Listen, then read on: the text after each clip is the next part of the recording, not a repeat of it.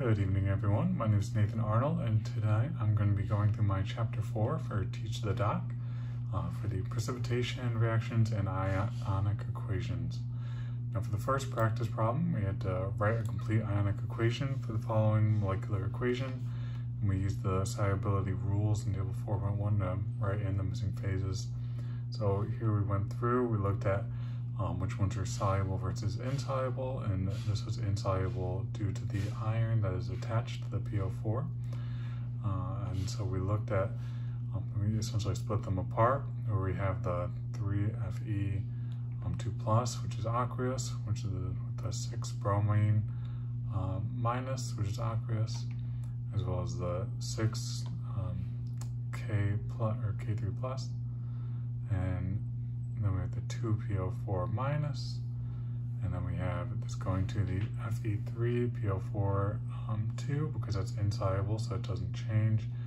The 6 K plus, which is aqueous, and the 6 bromine minus, which is also aqueous. And then when we take out the similar on both sides, we have what remains is the net ionic equation of the 3Fe or 3 iron 2+, which is aqueous, the 2-phosphate or 2PO4 3 minus, which is aqueous, and then the iron phosphate, which is a solid.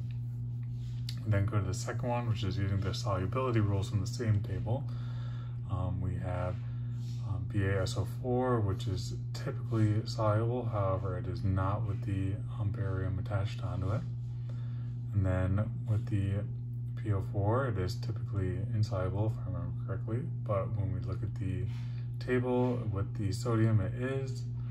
It's the reverse, that this is not soluble, and KOH is soluble because K is a group 1, and NO3 because is soluble because, or it's always soluble, I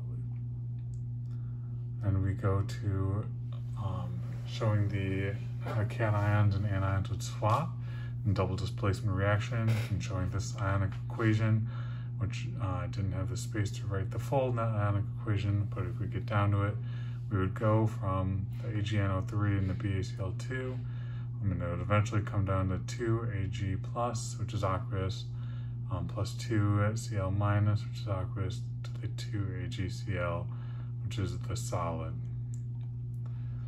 And for question 3, we go into more on stoichiometry. And for this first one, I believe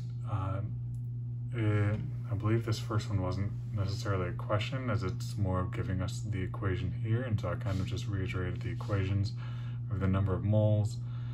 We have the CH3OH, which is 2 moles as stated here. The O2 has 3 moles. CO2 has 2, and the H2O is 4, which we'll use in the next 2 questions. As here, we're using dimensional analysis to convert the if we had 3.56 moles of CH3OH to the number of moles of O2 required.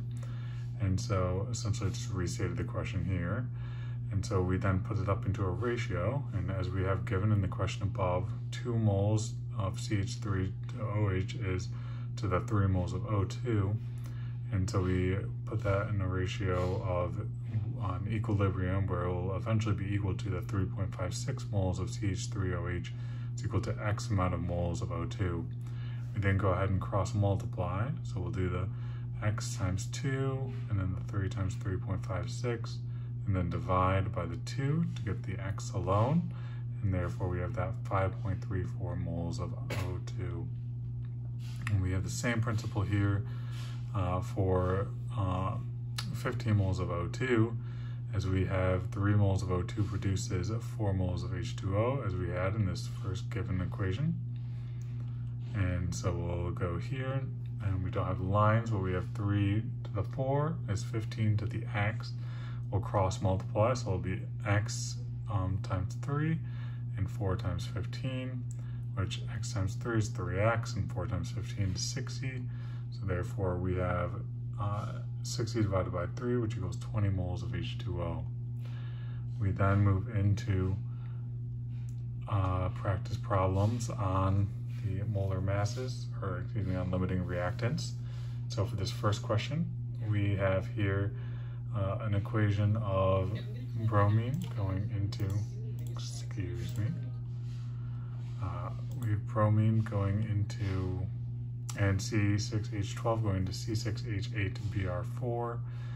And so we go to calculate the moles in the given equation of the different products, or of the different reactants, to know what is the limiting reactant.